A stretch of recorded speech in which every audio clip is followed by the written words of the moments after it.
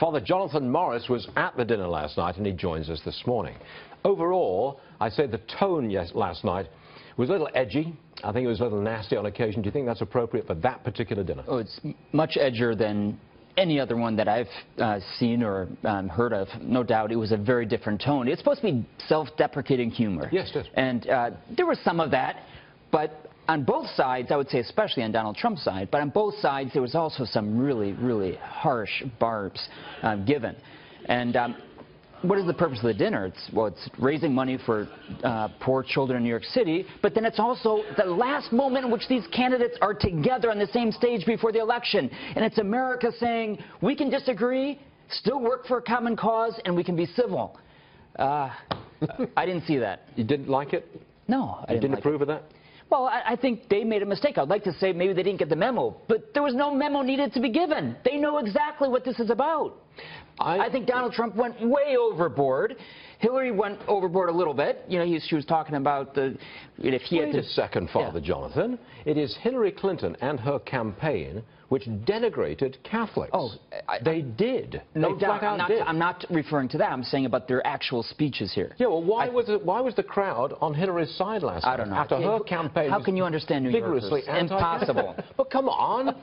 Come on, you say you didn't like it, and here we have one of the candidates who insulted Catholics and whose organization formed two front groups to undermine the Catholic Church. I've been very outspoken about that. I think as Cardinal Dolan himself was quoted as saying, I believe that the campaign owes Catholics an apology. But this is another issue. What I'm saying is there also is a time in which nominees for their respective party for the presidency of the United States of America should be able to act decently and civilly to each other. Yes, make fun of each other. Yes, self-deprecating humor. But there's got to be some point in which we say we're not going to go lower, and like in the gutter. And that's what this campaign has been. Did Cardinal Dolan get his apology from either Hillary or anybody else? I haven't heard it. Because you wanted it. Okay.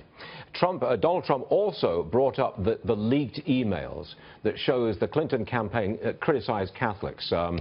The guests, when Trump brought that up, the guests booed. Yeah, but now, the media says that they were booing Trump. Is it not possible they were booing Hillary because she's the one who took that position on Catholics? My impression was that they were booing Trump. I could be wrong on that. But what they were booing, I think, was that he was going so political and so negative in that moment.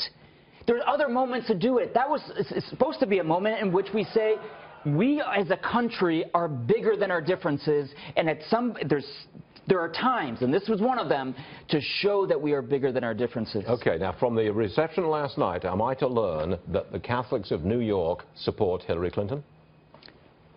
It's New York. Of course, not only Catholics, but just about everyone, unless we get a real shocker. But New York goes Democrat. I don't know why. That's all you got to say? I don't understand it. I don't get it. I don't get it at all. But you know the history. By the way, did you wear the white tie or do you go like just that? Like this? Yeah. That's the clerical garb, so to speak. Easiest, it's the easiest outfit for a. You don't dress easily. Oh, I do. Well, Father, what guy likes to put on, the whole bow tie and everything? Nobody. Well, I'm glad you walked 400 yards and it's the best. From the Waldorf to here. We appreciate it. No problem. Being with us.